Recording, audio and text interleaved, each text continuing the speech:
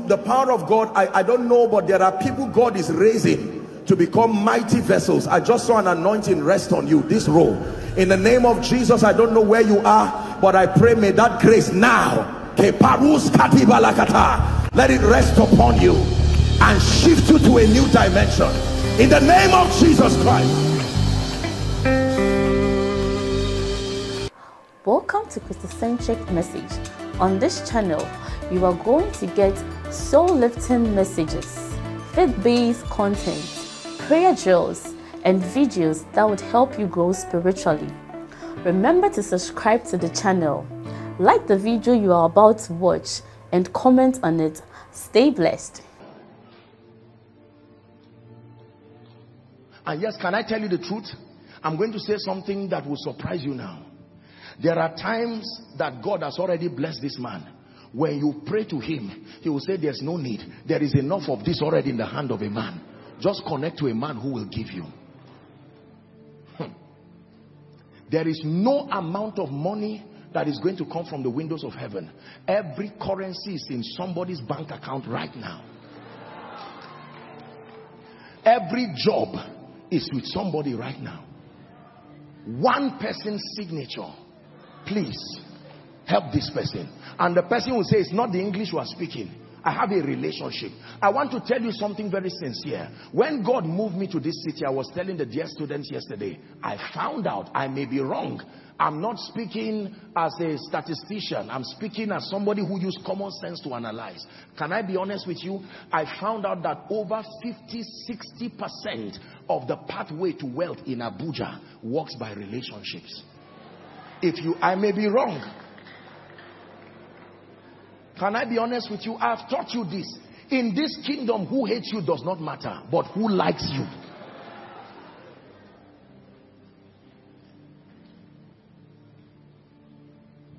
Second law. All blessings come from God through men to men. All troubles come from Satan through men to men. Whether it is God working or Satan working, men will be in between. So whilst you are praying, I'm not only teaching you the principles that help you receive from God. You must know what to do in this world of men. Because this world of men is a mysterious world. The heaven of heavens belong to the Lord, but the earth has he given to the sons of men. If you don't know what to do with men, you will suffer as if God didn't answer your prayer. Like many sincere people are suffering today. The lifting power of men, that when a man steps into your life, he can be used by God to change the entire financial climate in a moment. I can tell you this. There are ministries that were shifted in one moment because the right person came. There are destinies that were destroyed because the wrong person came. Whilst you're seated, I'd like you to pray this second rule. Lord, now that I know that all blessings come through men, I ask that you move these men to my life. Go ahead and pray. Thank you, guys. Thank you. Thank you. We've not even started discussing the principles. These are just foundational thoughts. That number one, all blessings come from God and belong to him. All blessings. Every financial resource, every lifting comes from God and belongs to him. Then number two, all blessings come from God, but it reaches you from men to men. Through men, I meant to say. Hallelujah. Luke chapter 6 and verse 38. A scripture to back that statement. The Bible says give. It didn't say give money. Give anything, and it shall be given to you. Give wickedness, it shall be given to you. Give kindness, it shall be given to you. Give mercy, it shall be given to you. And it says it will be given in good measure, pressed down, shaken together, and running over shall. So everything, it is God that gives it, but the conduits are men. When I found this as a revelation, it changed my life. That this is the world of men. Men really matter. Number three. 3 foundational rules. Are you ready? Wealth and abundance in this kingdom is not an achievement. It is a trust from God. Wealth and abundance in this kingdom is not an achievement. Semicolon. It is a trust from God. Deuteronomy chapter 8, please give us verse 17 and 18. Wealth and abundance in this kingdom. These are three foundational pillars that you must never forget for as long as you're on earth. Learn them, recite them, teach your children, teach the people in your company if it's a Christian organization, or if it's an organization that is driven by Christian values. Let them know that all blessings come from God and belong to Him. Number two, that all blessings come from God, but they reach you through men to you. Number three, that wealth and abundance in this kingdom is not an achievement. It is a trust from God. Deuteronomy 8 and verse 17. Here's what the Bible says.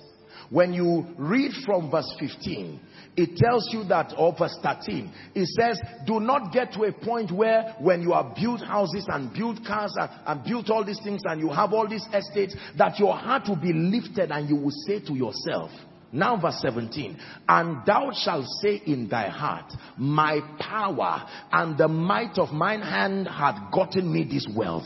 Then 18, but thou shalt remember. It means you can forget. Money is a cleaner. It can wipe memories. It should wipe the wrong one, but there are certain memories it should not wipe. Thou shalt remember the Lord thy God, for it is He that giveth thee power to get wealth. I will define it before. I'll define what is the power to get wealth before we wrap up church today. Wealth and abundance in this kingdom is not an achievement. Hallelujah. Ecclesiastes chapter 9 and verse 11. Still buttressing on this third point. I returned and saw under the sun that the race is not to the swift, nor the battle to the strong, neither bread to the wise, nor riches to men of understanding, nor yet favor to men of skill. But time and chance happeneth to them all. Now, ordinarily speaking, all those things he's saying should naturally lead to the results. Are we together now? Yes. If it has to do with racing, the swift is who should win. If it has to do with battle, the strong is who should win. If it has to do with bread, the wise is who should have the bread. If it has to do with riches, it is understanding that should bring it. If it has to do with favor, skill, good understanding. But it says there have been occasions where everybody had those things and still did not have the result. Psalms 127, popular psalm, and verse 1. Psalms 127. God is helping us. Psalms 127, please, and verse 1. Except the Lord builds a house. When you read this from Amplified, it adds a lot of other things. It doesn't just say a house, a home, a destiny. Except the Lord builds a house. Is it Amplified? I think one of the versions, it says, they labor in vain that build it. Then it says, except the Lord watches or keeps a city, the watchman worketh but in vain. Verse 2, it says, it is vain for you to rise up early and to sleep late, to sit up late, to eat the bread of sorrows, for so he giveth his beloved sleep. That means that the moment you see the subject of wealth in the kingdom as my personal achievement, you have lost the support of God. So when people look at you and say, how come at age 21 you are a multi-millionaire and you love Jesus? You will let them know that God is the one who lifts, God is the one who blesses, and that you have been trusted with it. 1 Corinthians chapter 4 and verse 1. If then you have agreed that you are a steward and not an owner, the Bible gives us an instruction in 1 Corinthians chapter 4 and verse 1. It says, let a man so account of us. 1 Corinthians chapter 4 and verse 1. Let a man so account of us, it says, as of the ministers of Christ and stewards of the mysteries of God. The instruction is in verse 2. It says, moreover, it is required in stewards, ministerial stewards, financial stewards, parents, anything that has to do with being trusted with and anything from God. It says that a man be found faithful. This is very powerful. Faithfulness is what God is looking for. When you know I am not an owner, that it only wealth and abundance. You know, people send me all kinds of text messages and they say, Apostle, look at the marvelous thing God is doing, you know. And sometimes they say, marvelous thing you are doing all across. I'm very quick to correct them. No man can do these things except God be with him. There are things men cannot do, truly. Whoever you want to lift, Lord, you can lift through me. Whoever you want to bless, Lord, you can bless through me. Whatever you want to do, Lord, you can do through me. Whatever you want to say, Lord, you can say. That is the mentality of one who is ready to be used to do marvelous things. In as much as I'm teaching on finance, I want you to know that this is truth that is applicable across every area of your life. That I may decrease, he says, that you may increase. So when they look at you and see Jesus, you are ready to really, really, really be trusted with great things in this kingdom. All blessings come from God and belong to God. All blessings come from God through men to men. Wealth and abundance in this kingdom is not an achievement. It is a trust from God. While others are clapping and listing their crowns and their achievements, you stand back with every sense of responsibility and you say, Lord, thank you. You are the one who has done this and I return the glory to you. Have we gotten it so far? Now, the last thing I will talk about, at least for tonight, so that we can find somewhere to stop. I want to now teach on the laws. The laws of wealth and abundance. The kingdom is built on laws. A law refers to a modus operandi, a system of operation. Listen to me. The kingdom of God is systemic in its operation. There is a governmental system. There is how God administers power in this kingdom. For instance, in this kingdom, the name that has been given that brings salvation and captures all authority is the name of Jesus. Not Jesus and Joshua Selman. Not Jesus and preacher. So the system for the administration of power in this kingdom, in as much as it is through the ministry of the Holy Spirit, but that power is from God. There is no other name under heaven given to men, the Bible says, by which we must be saved. Wherefore God hath so highly exalted him and given him a name, an office that is above every other name. So if you want to walk in authority in this kingdom, you must understand the system of administering the power of God. There is also an economic system in this kingdom, and it is based on laws. Laws represent the modus operandi. There is a way, there is a system for operating this mic. If I off it, I have violated the system that makes it amplify my voice. When you understand this, you will know truly, like Dr. Miles Monroe would say, that failure is predictable and wealth in the kingdom is also predictable. So, please pay attention as I just bring a balance and then share one or two things and we'll pray. If God has blessed you so far, please shout amen. Ladies and gentlemen, for a very long time there has been a conflict in the body of Christ as to what the real keys for prosperity is in the kingdom. All of these things are preliminaries. They are foundations. Just trying to bring our thoughts to a level playing ground where we now begin to discuss the principles properly. Businessmen and men of God have had, or spiritual leaders generally, and businessmen have had a conflict for a very long time as to what the real ingredients that must be captured in the life of an individual are for that person to prosper. On one hand, we have spiritual leaders, in this case men and women of God, and largely what we teach are spiritual principles like tithing, giving, etc. And most times we have taught these principles as the only principle that is needed for the prosperity of the saints. It doesn't mean the communicators are wrong people. They are just incomplete in their knowledge. And sadly, you know, we men of God, sometimes in the body of Christ, we struggle with a lot of pride. Everybody wants to claim he knows everything. And even in the midst of obvious ignorance, we will still insist that we know what we are saying. Are we together?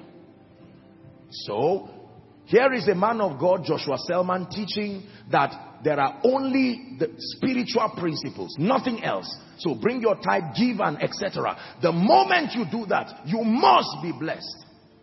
That is a very well-meaning statement, but I stand by the authority of scripture and from the wisdom of men and women with proven track records to tell you it is not true. It is a foundational truth, but it is not all there is. Follow me to the other side where we have businessmen, graduates from Yale, Oxford, Harvard, Stanford Business School, and all men and women, veterans in business who stand and listen to us and say, don't trust those people. They are scammers. They are teaching you nonsense. And they say, now let me teach you. Forget about God. You don't need to prosper. After all, there are many people who did not prosper. Just focus on other things like productivity, value, and that's it. And you do all of that, and just before your money comes, the devil will kill you. Are you seeing this now? So you got all the knowledge and you ignored the spiritual leaders because they are speaking nonsense, so they taught you. And then you focus, and just when you need to go and check in the bank, you get up and your leg does not move again. You get up and you cannot think again. They ask you, who is your name? Your wife says, how are you, my husband? You say, I don't know who you are. And you are wondering what is wrong. And they diagnose you in the hospital and they say you are absolutely healthy based on what the machine is saying. Are you seeing it now? So who is wrong? Who might be wrong in this case? The answer is both. Both are wrong in that they have refused to embrace one another as systems of completion. Are you seeing now? So, the spiritual laws of wealth and abundance are potent, but not the only laws. The business, or you call them physical laws of wealth and abundance, they teach them as though they are a dichotomy. So if you want to do God thing, come to church and learn giving. If you now want to make sense and forget this superstition and build something that works, leave church and settle. No, the Bible does not teach that. Can I tell you, both these physical laws and the spiritual laws all together, as I teach the School of Ministry students, they are called kingdom laws. They are two sides of the same coin.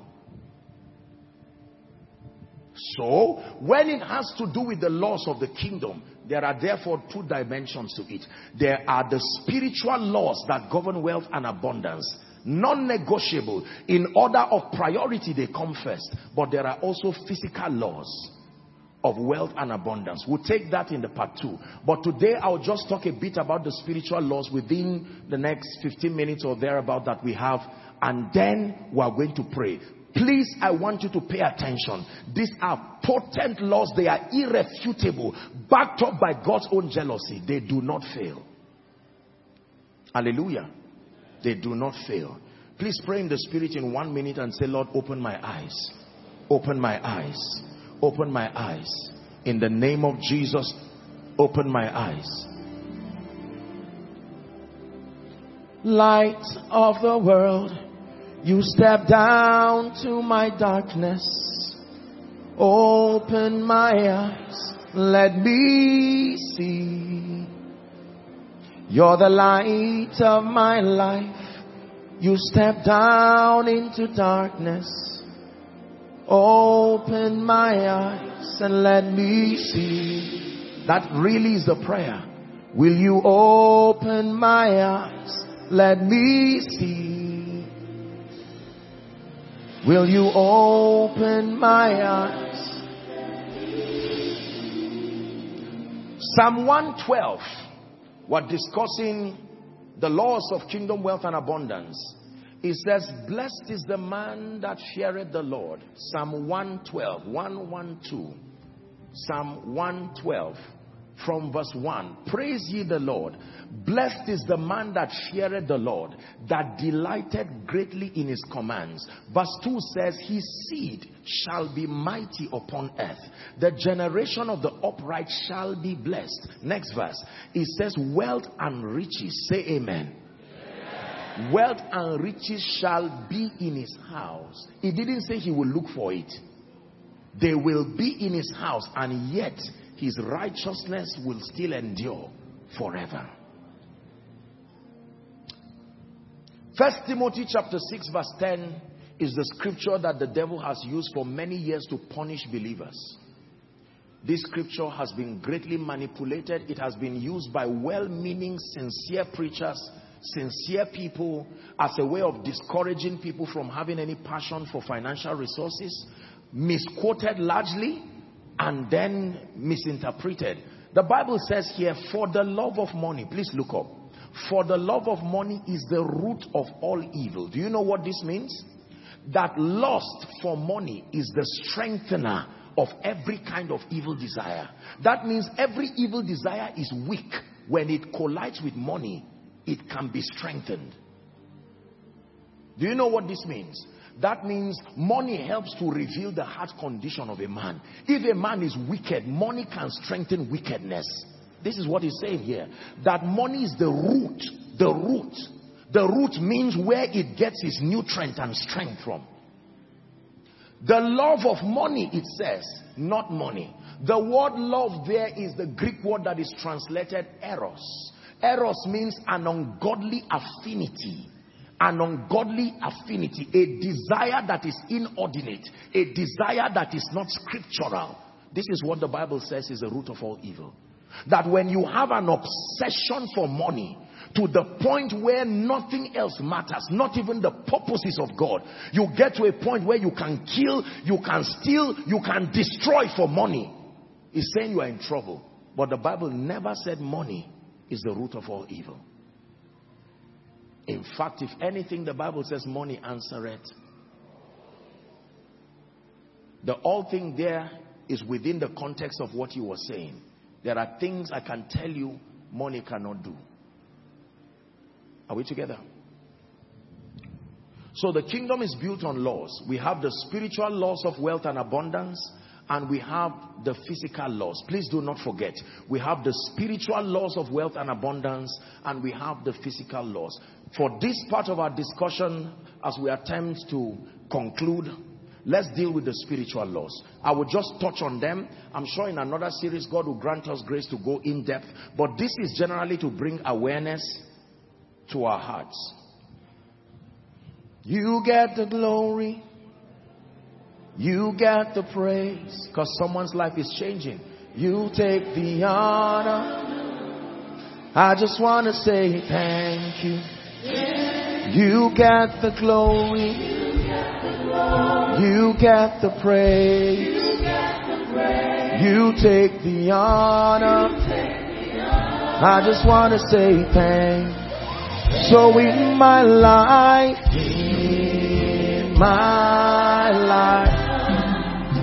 be glorified, be glorified.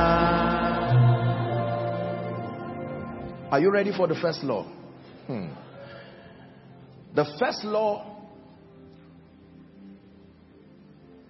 whatever you don't understand, just be patient. Don't criticize, just be patient. For a very long time in the body of Christ, we have taught that the foundational law, foundational spiritual law, others have said tithing, others have said giving, others have said whatever, in order of priority. None of the aforementioned is the first law. The first law, the first spiritual law of wealth and abundance, write it down, is called the law of absolute surrender.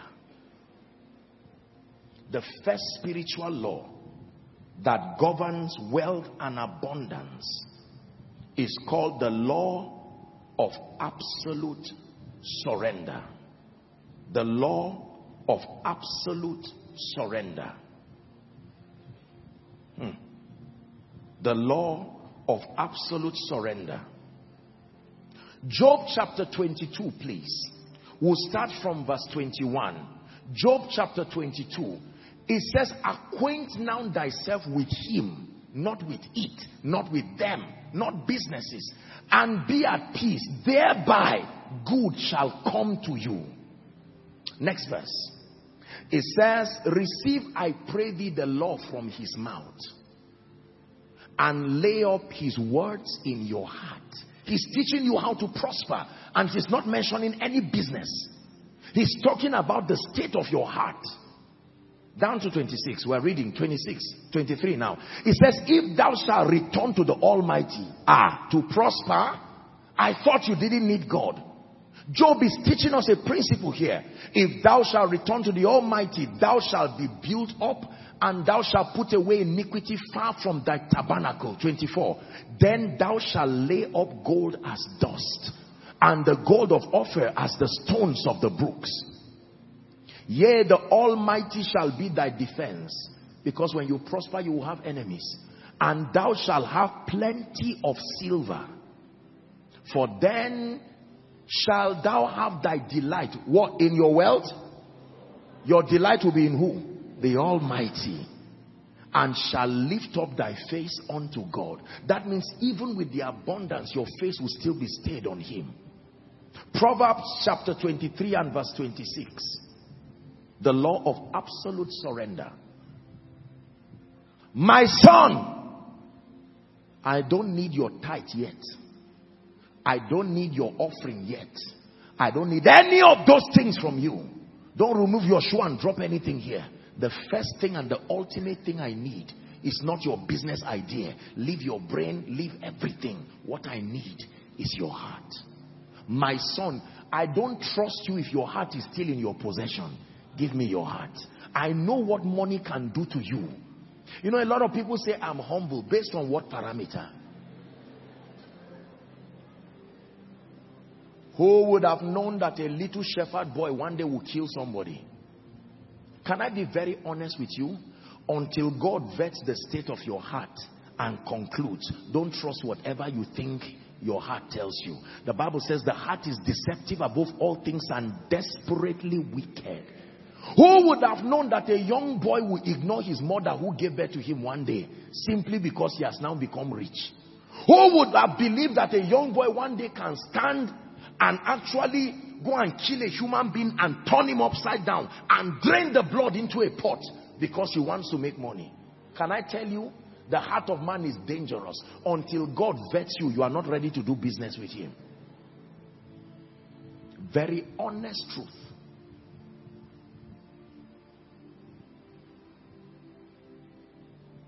The law of absolute surrender. In 2 Corinthians chapter 8 and verse 5, speaking about the Macedonian church, it is true that Paul blessed them and all of that, but listen, it says, and this they did, not as we hoped, but they first gave of their own selves to the Lord. Can you see that there? The first thing they gave was their selves to the Lord, and then unto us by the will of God, before their substance.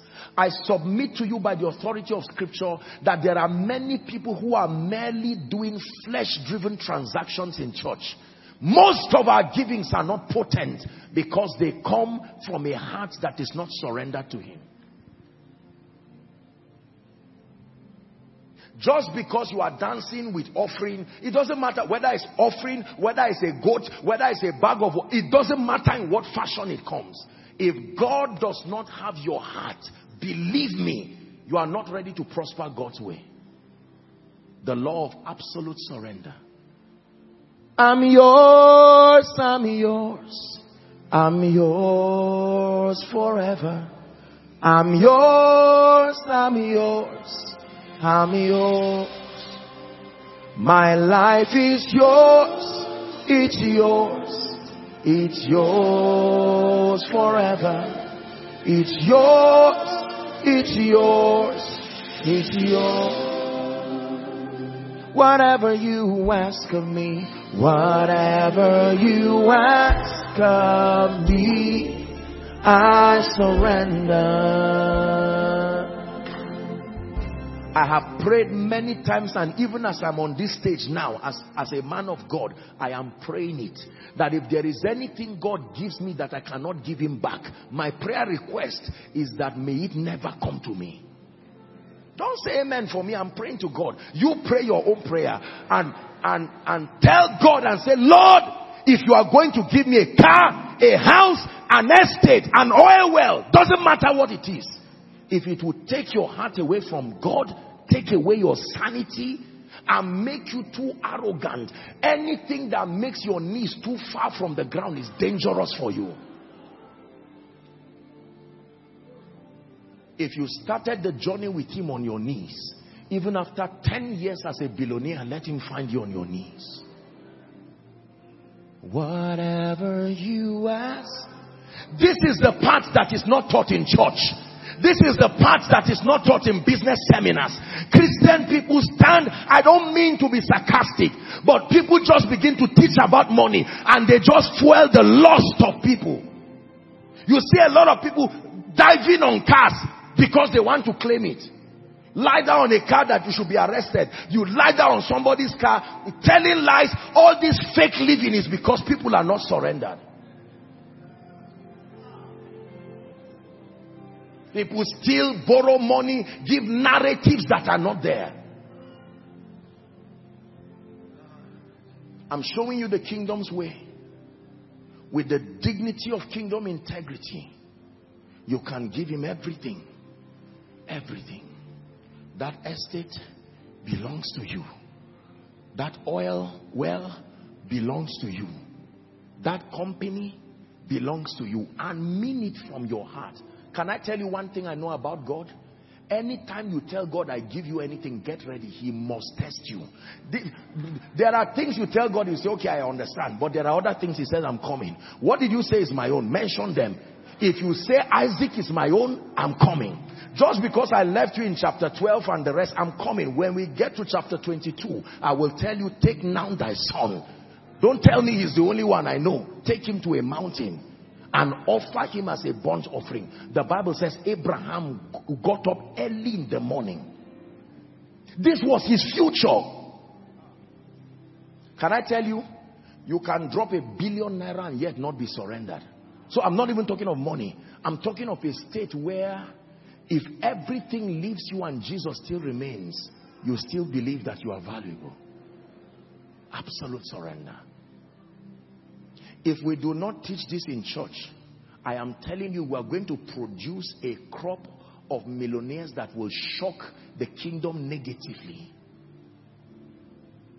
Most of the people we think are humble are not humble. They are humbled, not humble. Why do you stand and talk foolishly when you don't have anything to defend what you are saying? So you keep quiet and look wise. But in the presence of economic empowerment, that's when you see the revelation of... There are people today, if they make as little as 10 million or 5 million or 1 million, they will not listen to anybody again. Including a man of God. Everybody lift your hands and say, lift your hands for what? I dropped. You see that kind of thing. There are many families where you can easily know when money has come and when money has gone by the passion that is suddenly developed for devotions and prayer and all of this. You can know that there is trouble. There's one money that is hanging somewhere and everybody now, if fast is declared, people start praying. When that money arrives, nobody even knows that it has arrived. Everybody just ignores God. No. What God is teaching us tonight is very powerful. And I plead with the body of Christ, let us once again respect the place of surrender. More than tithing. You can bring tithe like a bribe from a carnal standpoint that just seeks to use God as a ladder and climb. You have wasted your money. That thing is donation. Can I tell you, the tray that carries your tithe is the purity of your heart. Not what you are dropping here. There are people who become wealthy people. You see, this is why I have profound respect for people who are wealthy in the kingdom and love Jesus Christ. Their heart and my regard and my respect for them has no bounds. There are people who will even go to Jesus like colleagues, putting their hands in their pocket and say, I'm rich now. Come, talk to me. I need help. Answer me fast. I'm used to boys and orderlies around my life. Come and answer me. And Jesus says, this was not how you were. So what? I'm now blessed. Make up your mind and train everybody you know, yourself inclusive, to never be ashamed. Never be ashamed of surrendering everything to him. It's true. When your heart belongs to him, he can now trust you with anything and not be afraid. I was telling the School of Ministry students that God is still looking for treasurers. His last official treasurer disappointed him. He's still looking for people to manage his money for him. It's easy for us to insult Judas and criticize Judas. But can I tell you the truth? Anybody who can trust you with money, truly, you were a trustworthy person. At least at the moment. Out of all the 12 disciples, it was only Judas. Don't just criticize Judas. Study him. It's not easy to hold that kind of money and still be your... Don't people steal money in church? Don't people steal money in offering basket? Don't people steal money in weddings? Where they write blank check and people pocket it and God is watching? Can I tell you, having access to tremendous financial resources and still having your mind sane is profound stability. Profound stability. Next time you see a wealthy man who you know is wealthy by God and still has his mind, his sense of decorum, respect, discipline, sanity, don't just pray for that person. That person deserves your honor. Because I can tell you, this money thing has its own power. For Jesus to say you can choose only two options, either serve God or serve money. He didn't say serve Satan.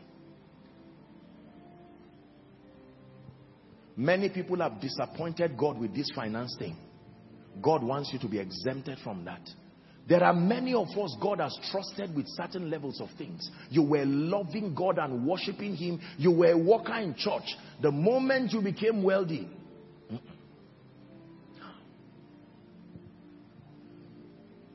this was the foolishness of Solomon. He got to a point where he forgot the God of his father. When he now increased and he had many. Look at his confession in Ecclesiastes. He said, everything my eyes saw that I want, I got. What sort of a man is that? And he said, here is the conclusion of reading many books, there is no end. And much study is only a weariness to the soul. This is the conclusion of the matter. Fear God and keep his commands, for this is the whole duty of man. Vanity upon vanity, he said. All is vanity. Are we together now? This spiritual law, absolute surrender. You can put your checkbook on the ground, put your ATM cards on the ground, put all the papers of your assets on the ground and lie down above them and say, Father, you are exalted above it too. Above it too. And the devil says, don't fall your hand. Don't forget that you are such a great man. And you say, no, I'm great because I'm able to lie down and worship. What was Satan looking for? Not money. He said, can you bow down and worship me? And I will give you this. If you can find my message, please go on our YouTube page, Koinonia Global. Follow my message, even as thy soul prospereth. I love him with my heart. And I continue to pray that he will grant me grace. That all these little increases that we're experiencing here and there, that God will grant us grace to still love him and remain and love him passionately. That the first thing that we communicate to our world is not our skill, our gift, our prowess, but our heart for God. I cast my crown before the highest royalty. I am undone before your glorious majesty. You're the King of kings and Lord of lords. You are the King of kings. You are the Lord of lords. Your royal majesty. Yabone nakao, sujada ne nakao, Sirkin Salama, the Prince of Peace.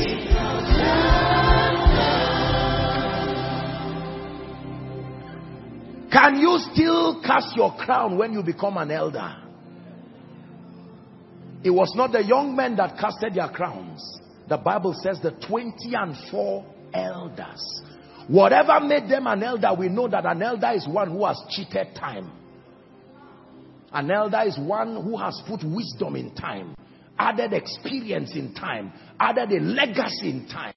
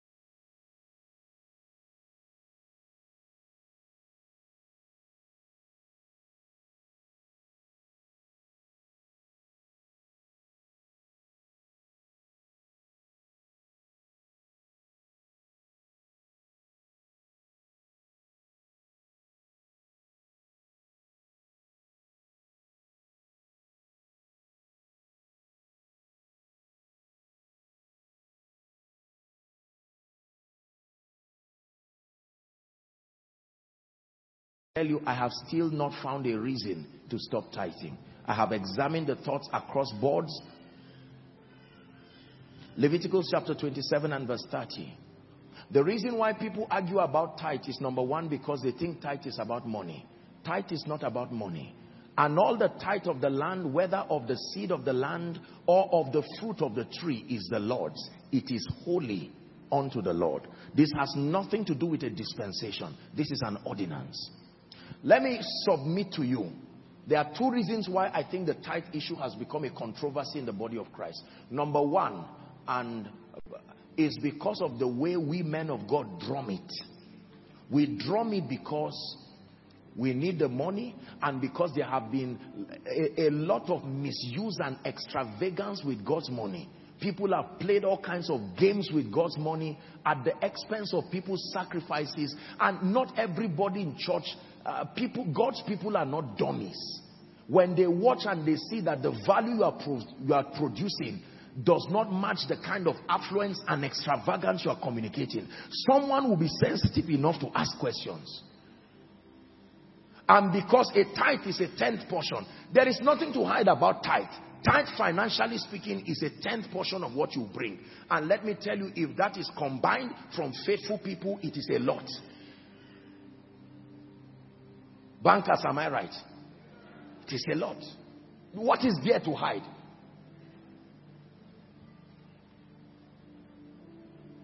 Tithe was supposed to be a mechanism. Listen to me. According to scripture, the tithe was supposed to be a mechanism to cater for priesthood and to cater for the building of the Lord's house. To cater for priesthood.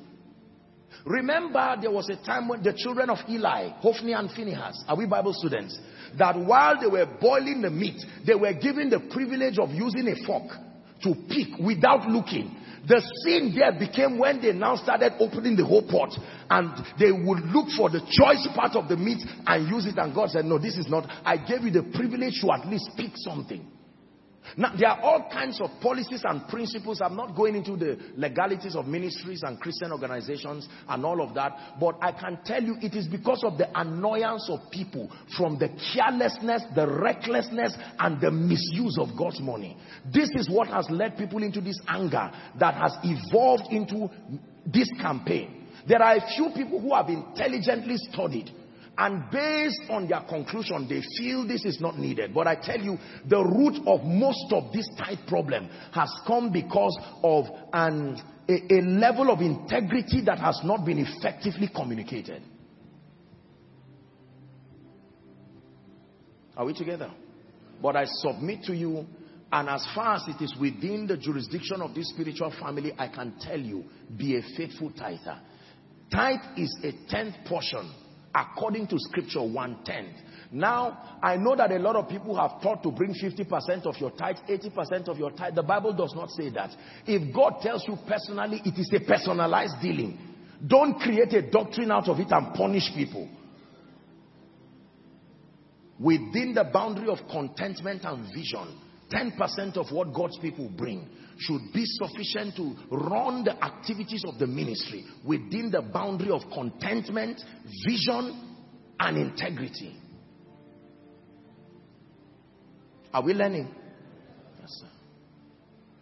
So let me encourage you, based on the truth of scripture I have learned, based on the experience of veterans who have truly prospered by God, I can tell you, do not stop tithing.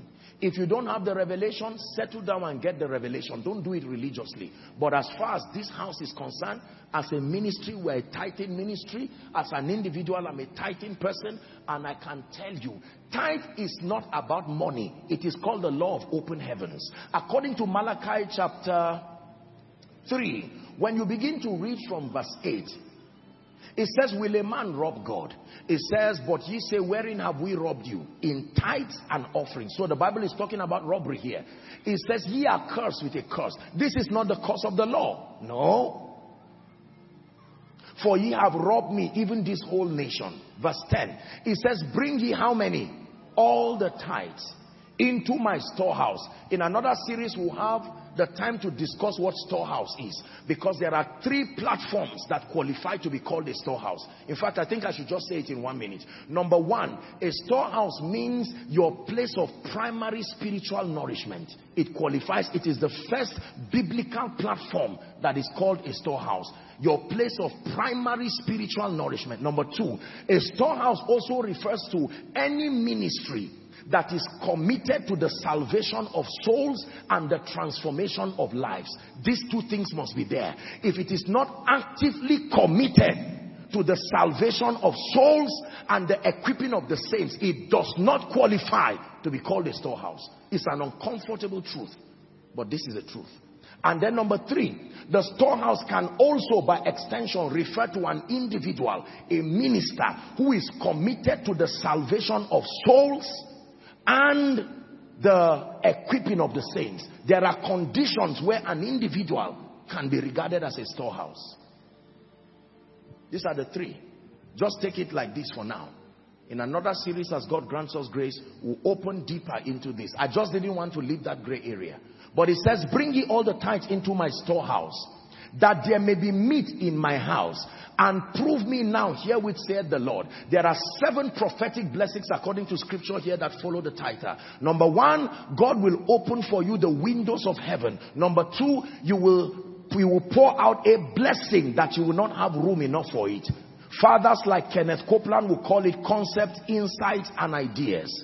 Next verse, it says, I will rebuke the devourer. The 3rd, the devourer is a waster that comes to bring all kinds of waste on legal basis to your life. Number 4, it says he shall not destroy the fruit of your ground. Your ground is anywhere you plant. Can be your business, can be your life. And then number 5, it said, neither shall your vine cast its young before its time. Number 6, it says you shall be called, you shall be a delightsome land. Please go to all nations shall call you blessed, verse 12. And ye shall be a delightsome land. 7 prophetic blessings according to scripture. When Jesus was rebuking the scribes and the Pharisees for their being hypocritical, he did not negate the subject of tithing. He said, you tithe and you do all of these things and you negate the weightier matter. So Jesus identified this as part of the things that the believers should know.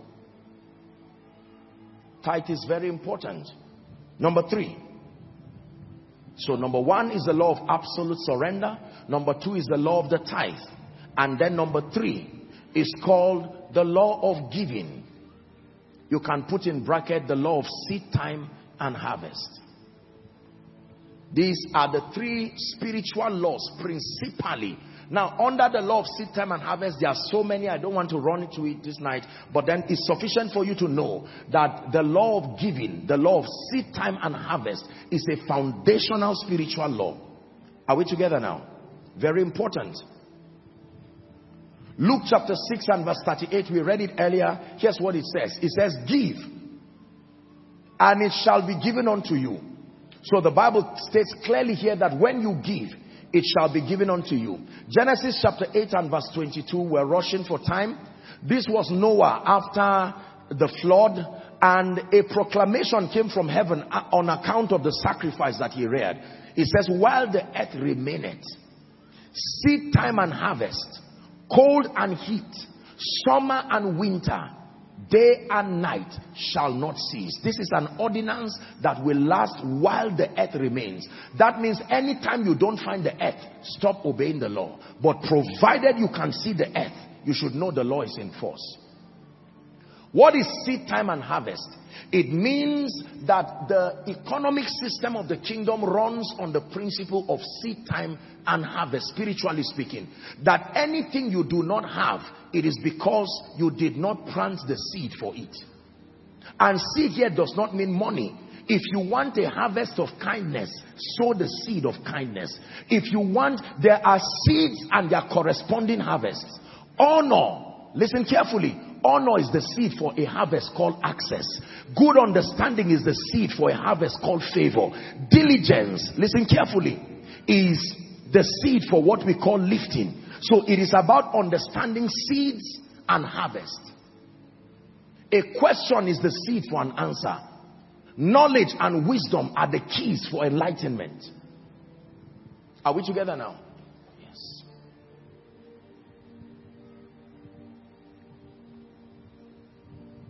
There are different kinds of giving. The Bible now switches to let us know that giving and receiving is sowing and reaping. That in this kingdom, every time you give, you are a farmer who is sowing. 2 Corinthians chapter 9. We'll start from verse 6.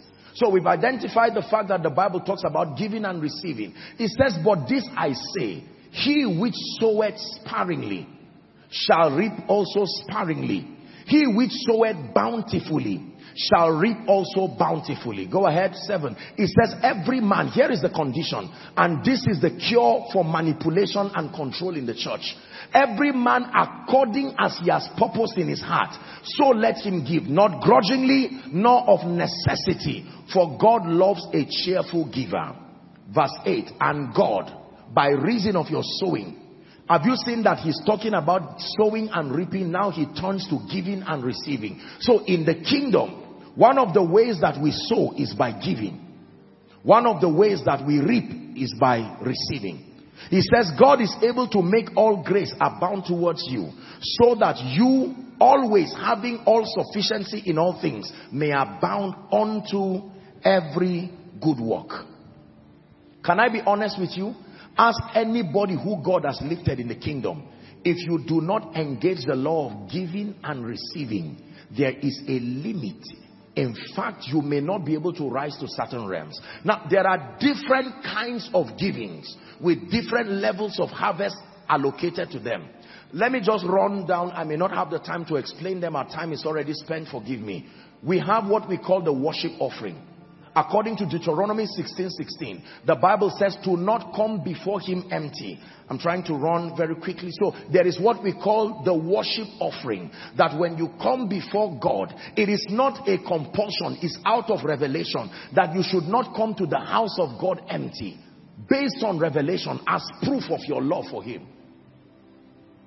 So there is the worship offering. Number two, there is what we call kingdom investments. This is one of the major giving platforms that fulfills this spiritual law of wealth and abundance. Haggai chapter 1, I believe. Am I right on that? Yes. When you read from verse 2 and 3, Haggai, the prophet was speaking, chapter 1 from verse 2 and 3. It says, "Thus speaketh the Lord of hosts, saying, these people say, the time is not come, the time that the Lord's house should be built." Verse 3. It says, am I right on that? Verse 3. "Then came the word of the Lord by Haggai the prophet, saying," next verse, let's see. "Is it time for you, O ye, to dwell in your sealed houses, and this house lie waste?" Kingdom investment. "Therefore, thus saith the Lord of hosts, consider your ways." It says, "Ye have sown much and bring in little." This is the result. "Ye eat, but have not enough. Ye drink, but are not filled with drink. Ye clothe you, but there is none warm. And he that earneth wages only earneth wages to put it into a bag that has holes." What is the message here? That your participation in the Lord's work, you shouldn't wait until there is a call. By the way, there is absolutely nothing wrong in calling people to give, provided the needs are clear, the revelation is there, and it is done within the boundary of integrity. The key word always is integrity. Are we together? There is nothing wrong with a man. I have gone to many places to preach, and the people have come together and raised an offering to honor me, and I have blessed them and prayed even in my secret place that God will bless them. There are times that the Lord, a church can agree together and put resources together and say, "Look, come and sow." We've done this as a ministry, and I'm sure that we'll still do it as the days come. Soon we're going to be looking at our building project, and God will grant us that grace. So there is nothing wrong. The key word is integrity and truth. Are we blessed? Kingdom investments. There are others like seed faith, connecting your seed and your faith through a seed for a desired expectation. Is based on the principle of resurrection. The Bible says that every seed can die, and that not only do you reap what you sow, God is able to give your seed another body. You can sow shame and reap joy. You can use your seed to kill negative seasons in your life. I have taught this. The principle of seed faith is based on the principle of resurrection. The same way the old heaven and the old earth can pass away, you can use a seed and take a season that you don't like out of your life. You can tie it by faith. This is why it is dangerous to steal money in church, because that money you see is only a tray. There are people putting curses on it, putting all kinds of yoke seasons that they want out of their life. When you steal money from church, you don't allow the seed to die. Ask Gehazi and Naaman. Just because leprosy left Naaman did not mean it went away. It was waiting, and a man used a seed to bring it back to his life. I have used this as a principle. There are many people who have used the principle of seed faith. There are others like prophet offering. When I said it during the school of ministry, the students were laughing. Prophet's offering. Because that one has brought a lot of trouble. You know, we men of God, sometimes because we need money, we drum the issue of prophet offering. But the truth is that prophet offering is true. You can actually use a seed ethically. I wish I'm not the one who has to say this. But generally, according to scripture, you should not really go to meet a man empty-handed. It is scriptural, but it's just that those who have taught it with, they've rubbed in all kinds of biases that makes it to look untrue. But it is true. As much as possible, it's a kingdom culture you should learn. Especially a man of God who has labored obviously in word and doctrine. As much as possible. This is not to make you uncomfortable in any way here. But I am telling you, I owe you to teach you the truth. I have never gone to meet any man of God. In fact, in principle, it is not my culture to meet people and not sow into their lives. Then there is sowing to parents, both spiritual and physical, that attracts patriarchal blessings. These are different levels of giving. The Bible says, honor your father and your mother in the Lord, that your days may be long and that it shall be well with you. These are principles. There is the principle of first fruit. that has largely been misunderstood in many circles, respectfully speaking. But I believe that principle is valid, and again, within the boundary of revelation and truth, that principle can be engaged. There are many others: sacrifice, vows. So all of these are there. But let me tell you, there are three that I know by revelation and by scripture that are directly related to the lifting of men. One is kingdom investments. Being an active participant in the work of the kingdom. Number two, prophet's offering. If done with revelation and understanding, you can sow into an anointing that will lift you in a way that will surprise you. God gave gifts to men, and these gifts did not come empty. And then number three, seed faith, where you can tie an expectation to end seasons and open orders. These three I have practiced in my life, and have revealed to many who have practiced this ministry, has practiced this. Kingdom investments, prophet's offering, and seed faith. Lend me 5 minutes. Let's wrap up.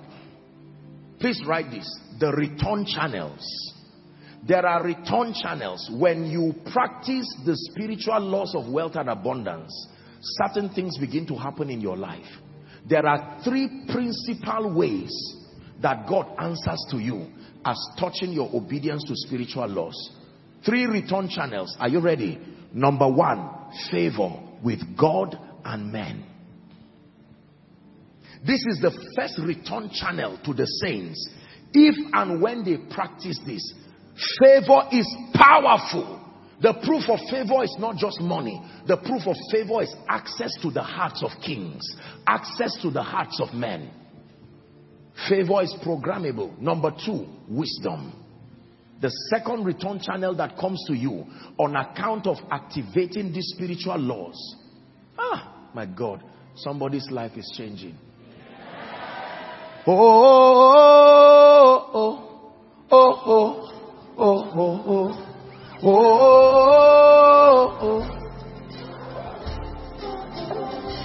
oh.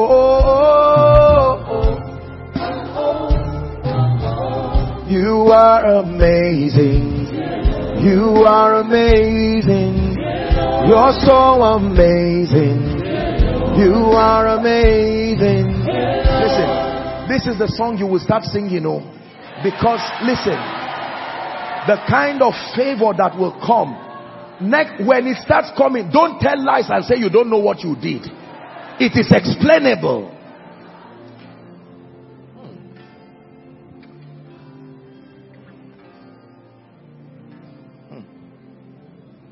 The songs of joy. So the first return channel, favor. What is favor? Men willing to participate in your success. Men. Every time, men, wait for my teaching, the gift of men. Oh, I have it. There's a teaching that is coming. The Bible says, what is man that you are mindful of? Here's how I read that scripture. What is in man? What did you hide in man that men are not seeing? What did you hide in man? Opportunities. What did you hide in man? Anointings. What did you hide in man? Track records. It's all hidden in man. Please do not downplay the place of favor. Every time you touch your pocket and you see money, generally speaking, there are only two ways money comes into your hand: favor and value. We're coming there. Only. The favor of God is powerful. You can sleep in the prison one night and wake up a prime minister because favor was upon you. Can I tell you, many of us who are trusting God for land and structural establishment, above and beyond savings, it is the favor of God that gives men land. Psalms 44 verse 3. I can tell you, God can favor you into establishment. Read with me if you are a Christian. 1, 2, go. For they got not the land in possession by their own sword, neither did their own arm save them, but thy right hand and thine arm, the light of thy countenance. Why? Because thou hadst a favor unto them. When favor is upon you, the only person who cannot bless you is a blind person. Because the moment they can see you, is a charm-like force of attraction that compels men to participate in your success. Believe me, I know what I'm saying. Esther chapter 2 and verse 15. B part says, and Esther obtained favor in the sight of all them that looked upon her. Even the king, verse 17, could not reject her. The Bible says the king loved Esther above all the women. She obtained grace and favor in his sight. He set a royal crown on her hand and made her to be queen instead of Vashti. Exodus chapter 3 from verse 21. It has become an anthem here in Koinonia. May that work in your life. And I will give Joshua Selman favor in the sight of everyone in Abuja and Nigeria and anywhere. And it shall come to pass that when ye go, ye shall not go empty. Emptiness has an explanation. It means the favor of God is not at work in your life. You don't do bold face for favor. If it is not there, it is honestly not there. When favor is there, it speaks immediately. When the favor of God is on you, even a fish will swallow coin for your sake and come and bring it near you. Can a fish bite coin? But not when the master has need of it. Somebody will drop a donkey at the middle of the road and keep it for you there. Say, lose that colt. If they ask you, say the master had need of it. A colt that no man had ridden. Why? Because he increased in wisdom, in stature, in favor with God and with men. Number 2 is wisdom. Wisdom has 5 dimensions, but 2 of them are most important when it has to do with wealth. Divine direction and divine strategies. These are the dimension of wisdom required for wealth. If the Lord is my shepherd, I shall not want. Elihu said in chapter 2 and verse 8 of Job, he said, but there is a spirit in man, and the inspiration of the Almighty maketh men of understanding. When you read Job chapter 29, the first 4 verses, Job began to give us the secret of his financial exploits. And he says, oh, that I was in the days of my youth. He says, when God preserved me. Verse 3, he says, when his candle shined upon my head, and when by his light I walked through darkness. And now he begins to list all the things that happened to him. The young men saw him and stood up. The old men refrained from talking. Princes saw him, they bowed. Everybody say wisdom. The Bible says wisdom is the principal thing, therefore get wisdom. It says, doth not wisdom cry? By me kings reign and princes decree justice, the Bible says. With me are riches, wealth and honor, yea, durable riches and righteousness. There is a relationship between wisdom and wealth. Number 3, the third key is the blessing. The blessing, what the Bible calls the blessing. The activation of the blessing in your life. Business people have called this all kinds of names. They've called it the law of attraction. They've called it all kinds of things. We call it in the kingdom the blessing. The blessing is a very powerful spiritual quality that functions like a magnet. It has an assignment of attracting to your life people, opportunities and resources. The blessing is a dimension of the operation of the Holy Spirit that rests upon a believer, activated by engaging these principles. The assignment to bring to your life. Listen to me. If I throw nails here, please look up, we're wrapping up Koinonia. If I throw metallic nails here, think how laborious it will be to pick all of them one by one.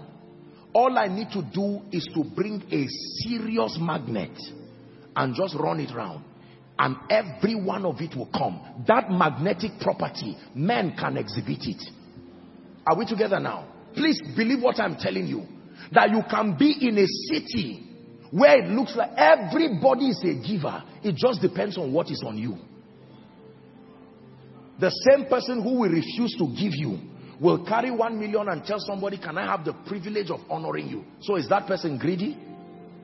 It's just relative to what is on you. You can step into a city and every good thing begins to gravitate towards you. Again, resources, both human and material, opportunities. There are people, it's only when good things want to happen that you just suddenly find them there. They didn't just come there. There is a grace called the blessing. It draws them there. Are we together? And this is what is coming on someone. Just you sat down in this. It's not just a lecture you have been receiving, ladies and gentlemen. You will leave this place and suddenly someone who did not call you for 3-4 years, you see 20 missed calls and you are wondering why. I'm giving perspective to your experiences so that you don't just thank God in ignorance. You know the name of what happened to you, then you can help others grow too. Can I be honest with you? I prayed these things in my life because I knew that without these things, ministry will be as if God didn't send you. You know what it means to do ministry in this city. Without this revelation, you are in trouble. Except if you want to serve Satan or go to an idol. Apostle, I came from a background where no one has risen in our family, economically speaking. We all love Jesus, but it looks like nothing seems to happen. I bring you a word of hope. In this kingdom, we know that there is hope for a tree. What I've taught you now has nothing to do with being a preacher, being a businessman. We have not even this. You see that we've not mentioned anything business. Let me tell you this. When you engage, the spiritual laws of wealth and abundance are responsible for the arrival of financial resources in your life. Then the physical laws of wealth and abundance are responsible for the management and the multiplication of financial resources. Are you seeing the roles that they play? When you are looking for financial resources, it is engaging these spiritual laws that bring them to your life. Then when they now come, if the only thing you know are the spiritual laws, you will keep having momentary breakthroughs, one testimony, and then you have another one next year. Everything God gives man, he simulates that operation and plants in it the principle for continuity. It is called the ability to replenish. You cannot be wealthy if you are only fruitful. You must sustain the ability to replenish. Hallelujah. Please hear me. You may have come from a background where the whole family was in a room with rain leaking, and yet in your dreams and your visions you see yourself standing before nations, feeding nations, funding the work of the kingdom, building churches single-handedly. The way out is not just to do business. Before business, the way out is not just investments. Believe me when I tell you this. The way out is not just a job. The first principle is this revelation. All wealth comes from God and belongs to Him. All wealth comes from God.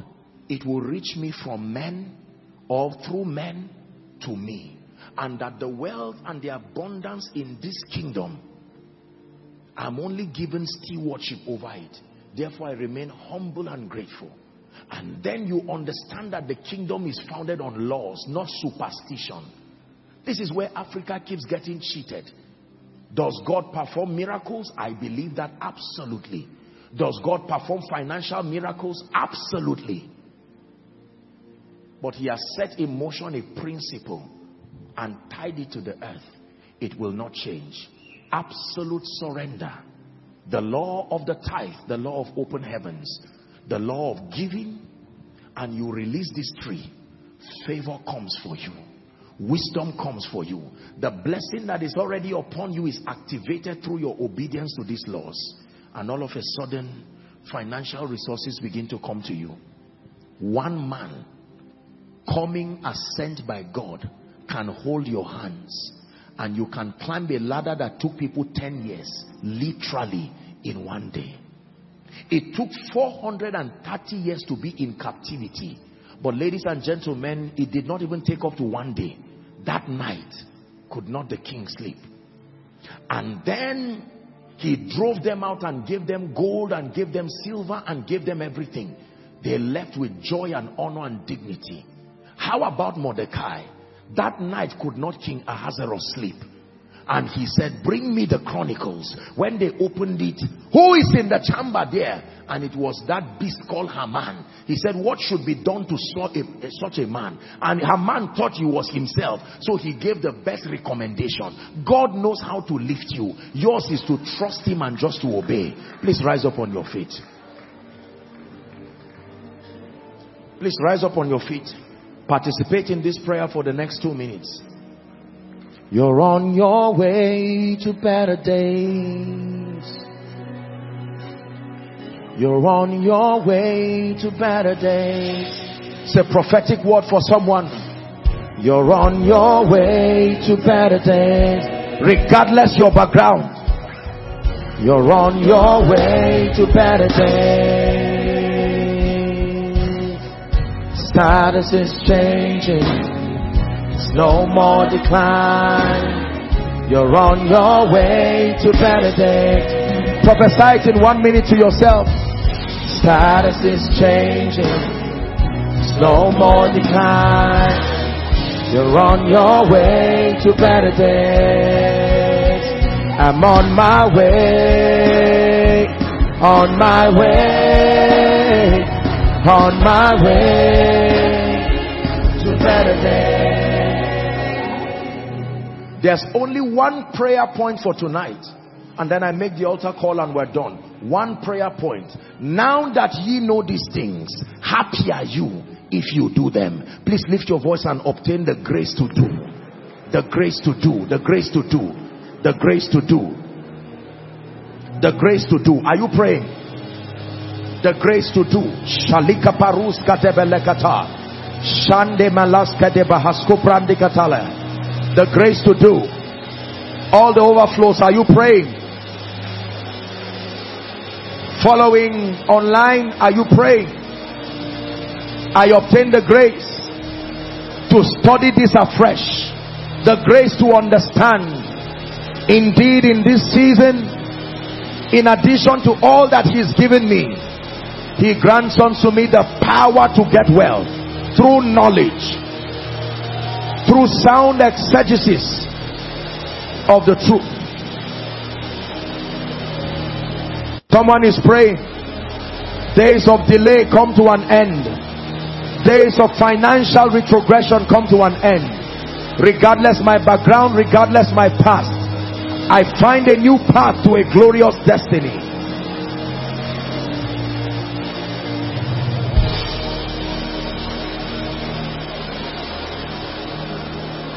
In the name of Jesus. In the name of Jesus. Hallelujah. Please let me encourage you. Ensure that you listen to this message again. Go on all our social media platforms. All Koinonia Global. There's Koinonia Abuja. The media would project it so you can see it. If, by the way, if you've not connected to all our social media platforms, we're a family of faith. Why don't you do so? Connect and follow. You get updates. But then it gives you an opportunity. The full message will be available. If I were you, I would listen again and again. Again and again. Again and again. Faith comes by hearing. Believe me, there are many things you did not hear that you thought you heard. It is hearing. There is the hearing of awareness, but there is the hearing of faith, where through my voice the Holy Ghost now speaks to you. Are we together now? Yes. He called Samuel twice. The first time he thought it was Eli, but when he went back, Eli said, when he calls again, say, speak, Lord.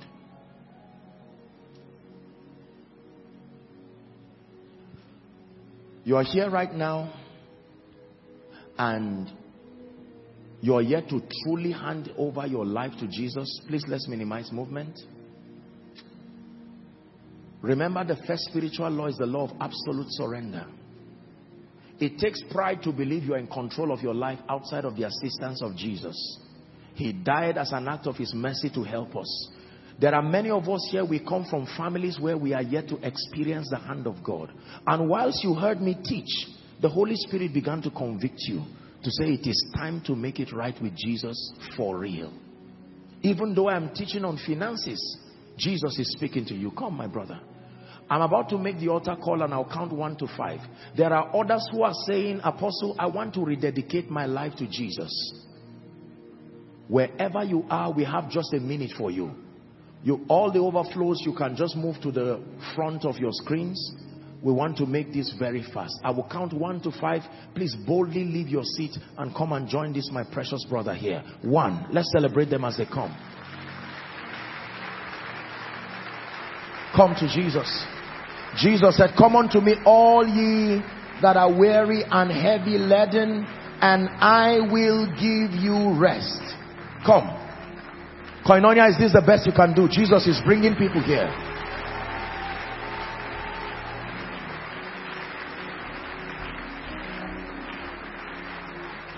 Come. Even in a financial series, it is even as your soul prospers. If your bank account prospers at the expense of your soul, you lost it. What shall it profit a man, the Bible declares, that he gained the whole world and loses his soul? Come. 1 more minute. 1 more minute. Run to Jesus. Win that war tonight. Hallelujah. Thank you so much. And you who are following in your homes or wherever, this is the moment to make a decision for Jesus. You may have struggled and struggled. This is an opportunity to hand everything over to Jesus, to receive his life in exchange for yours.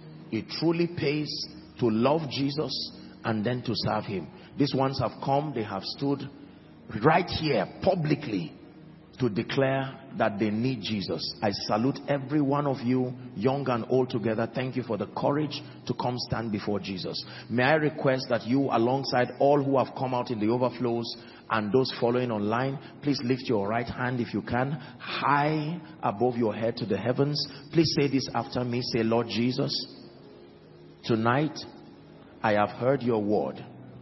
I have come before you to surrender everything. I declare from tonight that you are my Savior, you are my Lord, and you are my King. I declare that the power of sin, Satan, hell, and the grave is broken over my life. I receive the abundance of grace and the gift of righteousness. From today and forever, I am a child of God. Amen. Father, thank you for these ones. You have drawn them to yourself. May the grace that keeps, may that grace keep them. By the authority of Scripture, I declare your sins forgiven, and I commend you to the ministry of the Word and the ministry of the Holy Spirit for your establishment. You go from glory to glory. You go from grace to grace. Indeed, may this be a season where God will prosper and bless you, even whilst you seek to love and serve and live for him. You are blessed. You remain blessed in Jesus' name. Now, please do me a favor. There is someone waving his hands, and the counselors are there. Please, all of you in concert, just move to our officials, our counselors. They will have a word with you in just a moment, and you'll be back to your seat. Same with all the overflows. Let's celebrate them. Hallelujah. Have you been blessed tonight? Please let me encourage you. I know that many of us, you know individuals and families who are... Dearly beloved, I hope you were blessed by this message. Do not keep the video to yourself. Share to as many as you can to help them bless. Check our homepage for more of our messages. Subscribe to the channel. Comment on it. Like it. See you on our next video. Bye.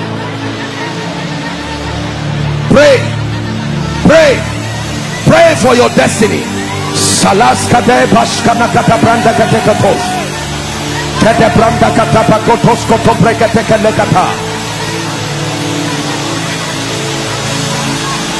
The phase of development.